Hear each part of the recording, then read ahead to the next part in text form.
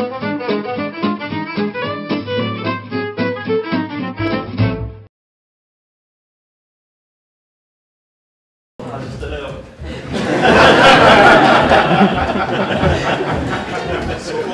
you very much. You really smell of frankincense as well. Nice about it. Getting in there early.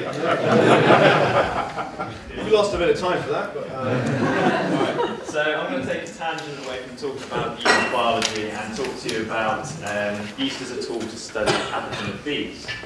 Now, we all know that bees are important for their services in pollination, and you can't have avoided in the news recently that they've been really suffering with populations in decline due to a multitude of factors, some of them listed here. And then this study was published recently in Nature showing that a couple of diseases of the managed honeybees are actually infectious in the wild pollinators, bumblebees. And they were the form wing virus and a microsporidian called Nosema Ceranae. My project is on Nosema Ceranae. It's the most virulent of two species that cause osmosis and has been associated with colony collapse disorder. So, although the general life cycle of Nosema Ceranae is known, the molecular mechanisms of pathology is not. And what we want to know is, how does Nosema Ceranae subvert host innate immunity? How does it manipulate host resources for its own purposes?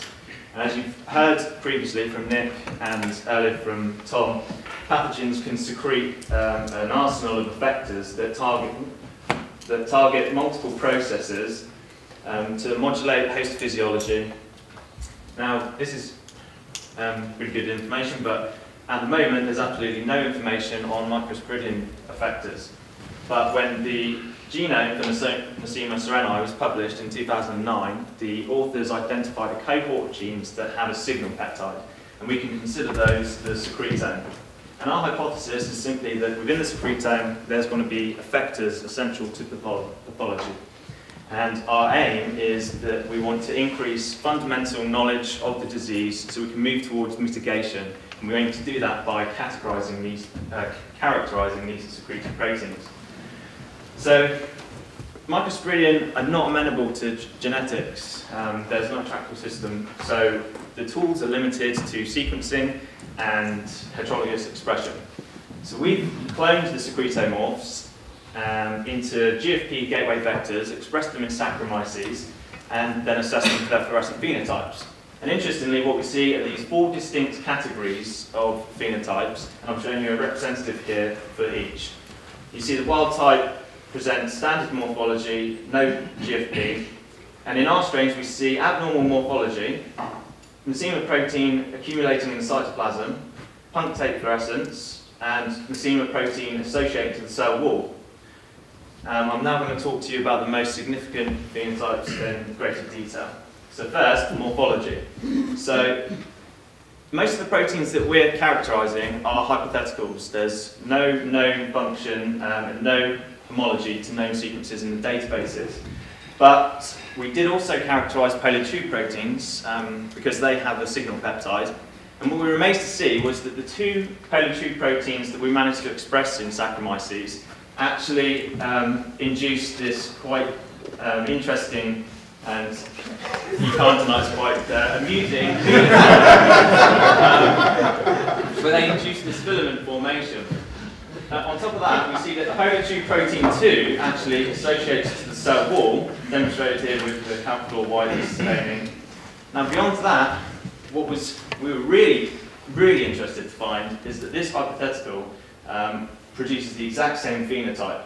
So we're saying preliminarily that based on this exact same phenotype being reproduced, candidate identity for this protein is a novel polytube protein. So next, the punctate fluorescence. So this phenotype, it infers direct targeting to specific structures or compartments within the cell. So we adopted the use of the GFP collection library for co-localization studies. And what we observe is that our Nosema proteins 3 and 6 are co-localizing with aldosterol 6, a marker for lipid droplets. and that's supported here by these profiles. But we wanted to unpack this relationship a bit further, so they were selected, those two proteins were selected for SGA analysis using the Singer robot. Thank you. And so what we found is that Nosema all three, they were screened against the Saccharomyces deletion library, and all three has synthetic sick phenotype in 129 double mutants. Nosema protein 6 for 173 double mutants is synthetic sick phenotype, and 15 shared between the two. Now, when we take our interaction profiles, if we're looking at the data produced by the Boone Lab, we seed our profiles in amongst that data and re-render the network. We see that all three seeds itself around proteins, these are the blue nodes, that are enriched with DNA repair, damage, chromatin, and transcription.